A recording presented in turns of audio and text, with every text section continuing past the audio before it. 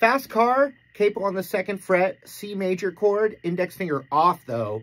You pinch the chord out and then hammer that 1st fret B. Then index off, and you pick that. So,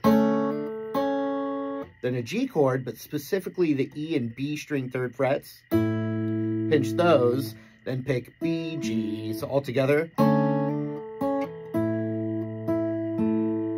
Then slide up to here. And so that would be the 9th fret on the A string and the 10th fret on the B if there was no capo. Then slide down to this shape, which would be a whole step on the A and half step on the B. Pinch them, and then B, G. So all together.